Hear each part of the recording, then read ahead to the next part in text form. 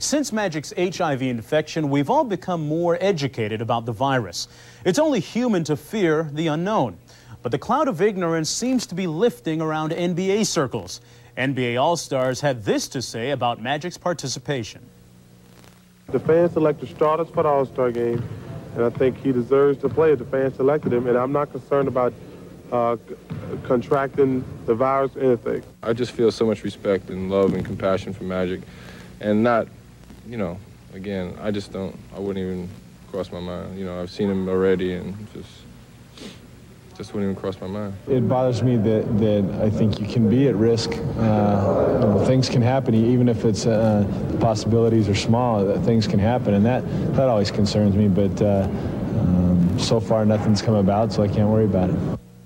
Interesting to note here that some of Magic's teammates, A.C. Green and Byron Scott, have had mixed emotions about Magic playing in the All-Star game. Scott saying, and I quote, "On the one hand, he retired. On the other hand, he was voted in. If they vote Kareem in, should he play? To be honest with you, I don't think he should play," unquote.